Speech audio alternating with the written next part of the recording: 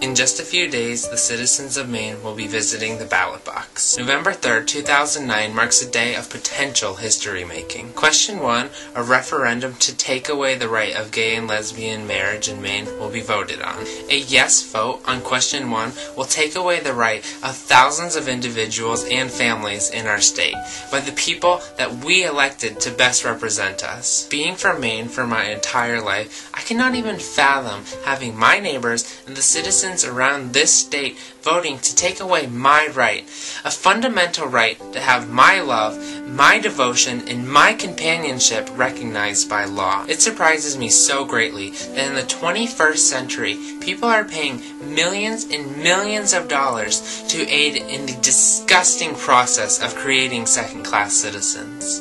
Before you go to the ballot box on November 3rd, please remember the gay or lesbian couple that has been devoted to each other for decades.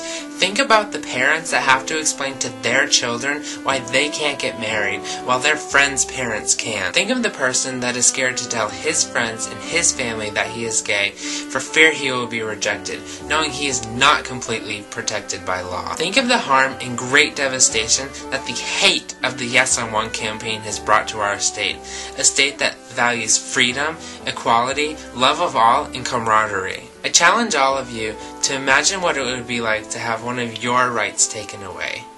The right to vote, the right of freedom, the right to be protected by the law. Question 1 is not asking you whether or not you want to pass a law that allows same-sex marriage in Maine. It is asking if you want to take away the rights of your neighbors and your friends. Please think carefully and thoughtfully on November 3rd, and remember all the couples and families that will be severely affected if question 1 passes. Please remember that either way, heterosexual marriage remains unchanged. Please vote no on question 1 and help protect Maine equality.